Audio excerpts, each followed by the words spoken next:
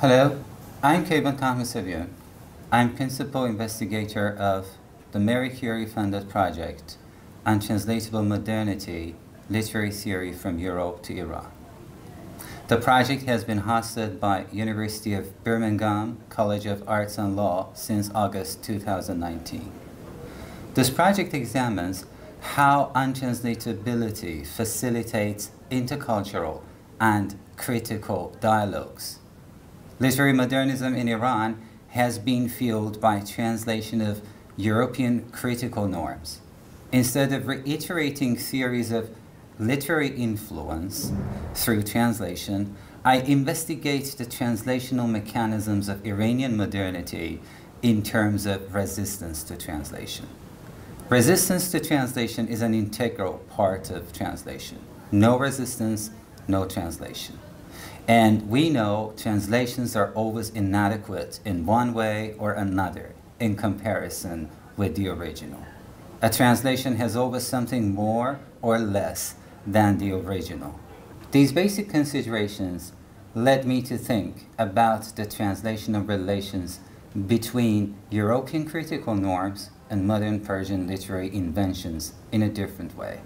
I began to think about a relation which does not reiterate a theory of imitation based on a sharp distinction between original and translation, or between a model and a copy.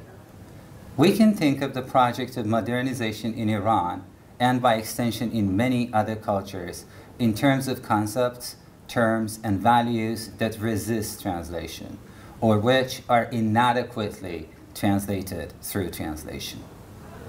So, in my project, I redefine untranslatability as the coexistence of the original alongside its translation. I mean, when a translation does not and cannot adequately replace an original.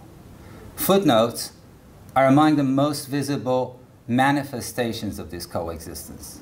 One type of footnote is when writers or translators use foreign terms in the main text and then explicate this term in the language into which the text is translated at the bottom of the page. They are sometimes short, sometimes they take up nearly a whole page, sometimes they contain the author's comments on the text. Well, I trace Iranian modernity through the footnotes of works of literary theory and criticism translated into or written in Persian. This approach enables me to develop a model of literary comparison in which translation becomes a means of juxtaposing concepts, genres, texts, and forms. It is different from approaching translation as a means of substituting words and texts across languages. Translation creates constellations across times and places and across world literature. If this intrigues you, look out for my monograph, Modernity in Footnotes, The Invention of Critique in Modern Iran, to be published in 2022. Thank you.